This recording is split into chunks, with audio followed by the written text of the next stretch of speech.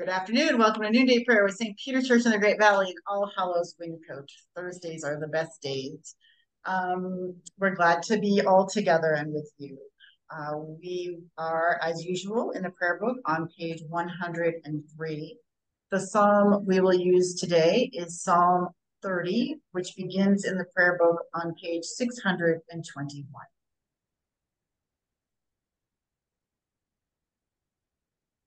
O God, make speed to save us. O Lord, make haste to help us. Glory to the Father, and to the Son, and to the Holy Spirit, as it was in the beginning, is now, and will be forever. Amen. Alleluia.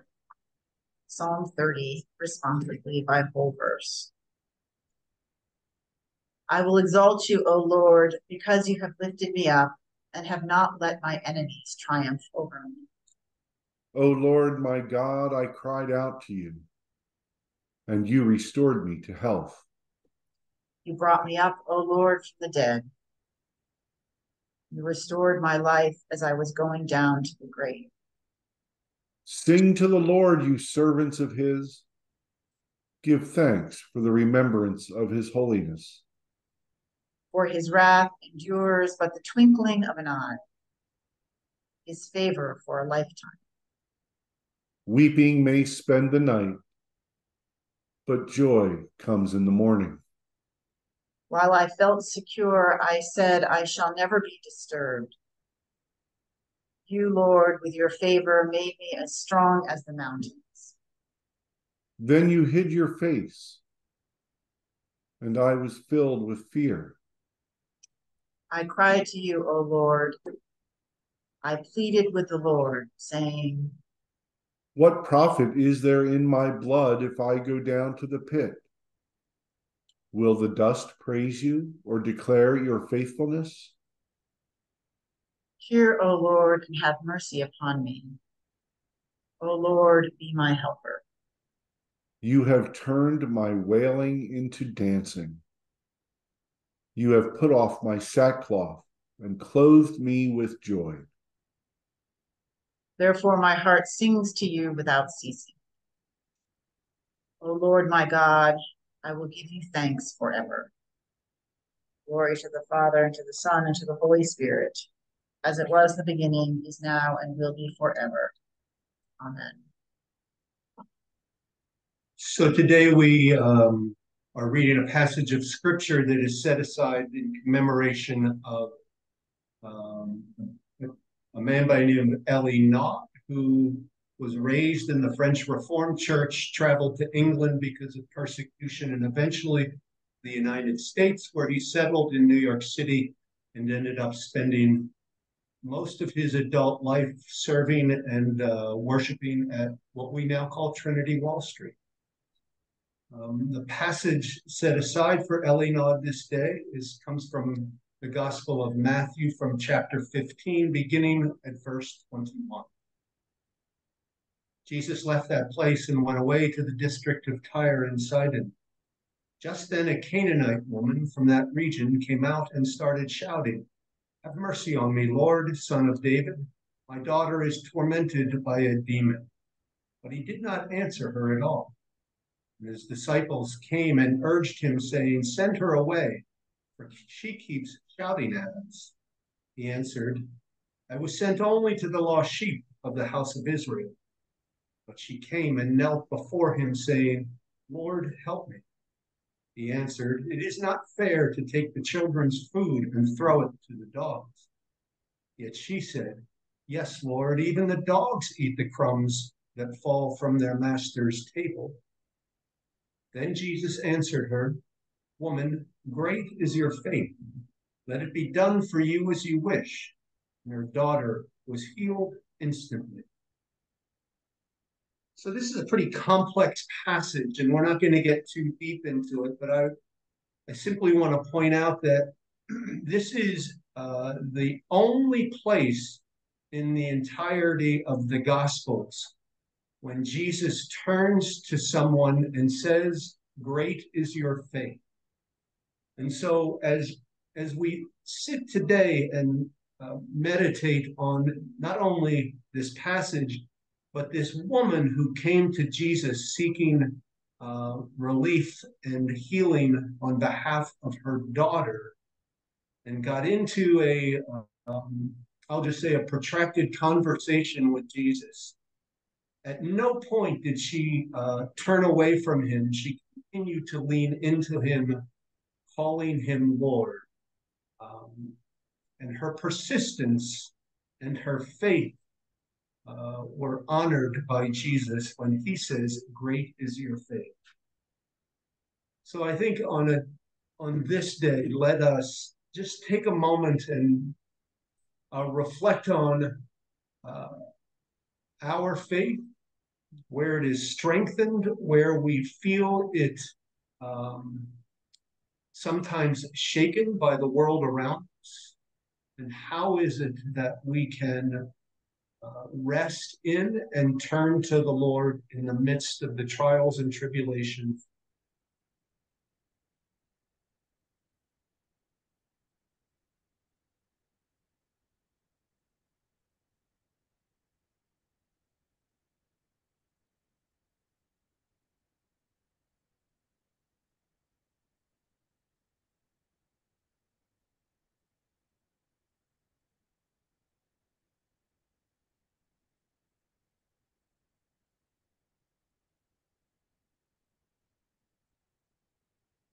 Amen. Amen. And we continue with the Kyrie. Lord, have mercy. Christ have mercy. Lord, have mercy. Our Father in heaven, hallowed be your name. Your kingdom come, your will be done on earth as in heaven. Give us today our daily bread. Forgive us our sins as we forgive those who sin against us. Save us from the time of trial and deliver us from evil. Lord, hear our prayer. Let our cry come to you. Let us pray.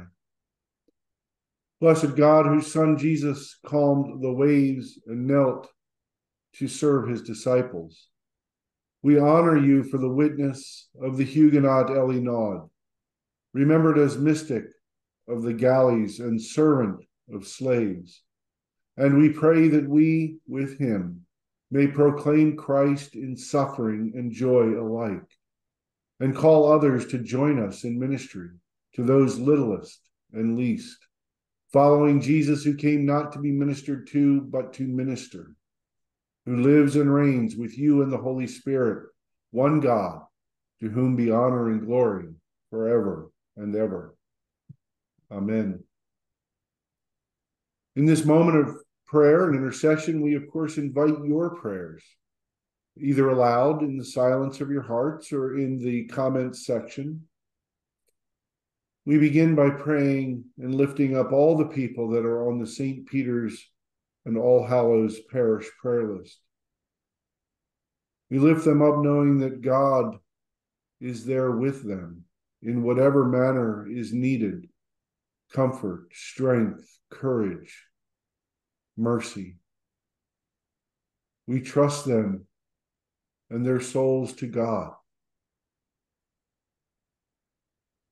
We pray for those who are trapped in addiction, those who are struggling with their mental health. We pray for the hungry, the homeless, the unemployed, the underemployed, those who are living on the edge of financial calamity in their lives. We pray for hearts to serve and hands to serve those who are in need.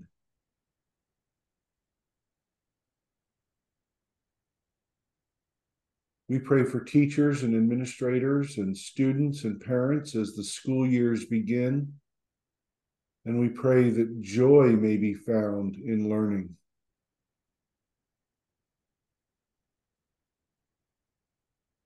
We pray for the world. for an ending of violence everywhere, especially the end to the war in Ukraine and the war in the Sudan. We pray for world leaders, especially for those leading countries that are in tension with other countries, that peace, not just a superficial peace, but a peace rooted in God will prevail. We pray for those who have suffered from natural disasters all over the globe. Especially do we lift up those in Maui and those in Florida and those that are in harm's way everywhere. We pray for an end of gun violence in our communities. We pray for a respect of human dignity. We pray for an end of racism, individual racism and institutional racism that still exists. We pray for our communities of Malvern and Tredyffrin townships and Paoli and Wyncote, Abington, Jenkintown, Cheltenham, and Glenside, that our leaders may serve and our people be loved. We pray for the first responders in all our communities.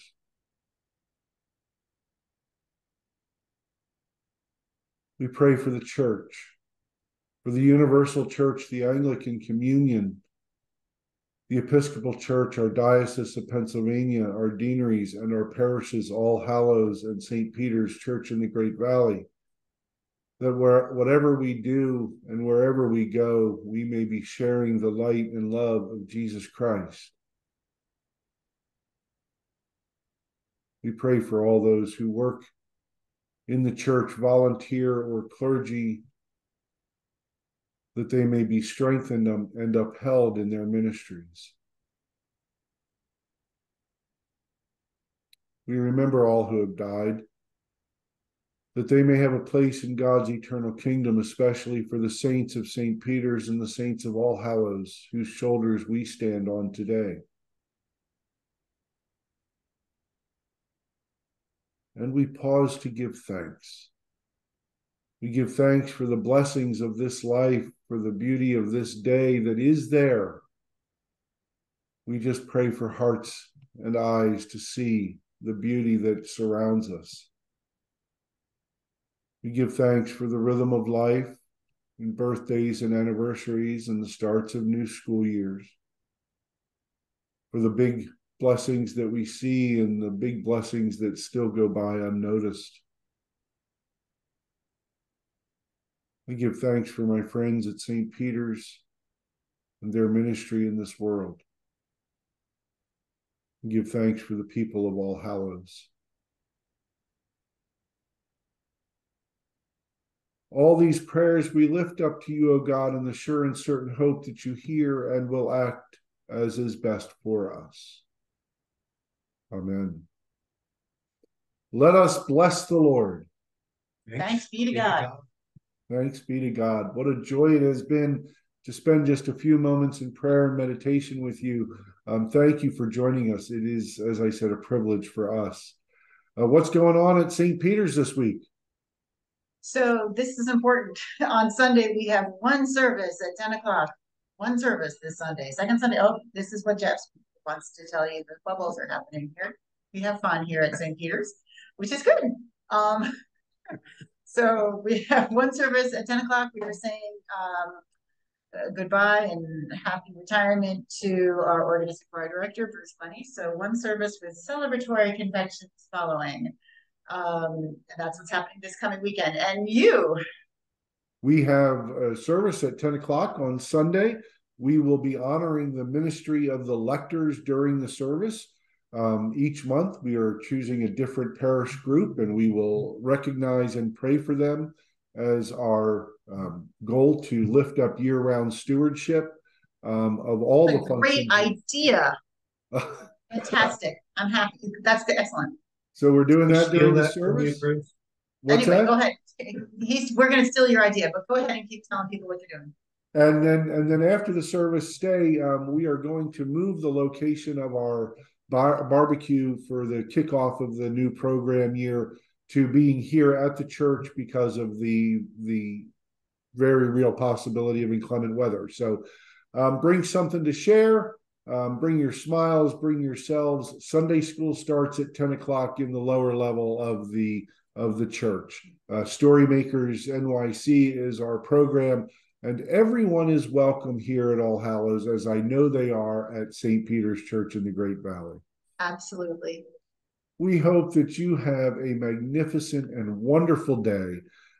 Be at peace and pray for peace.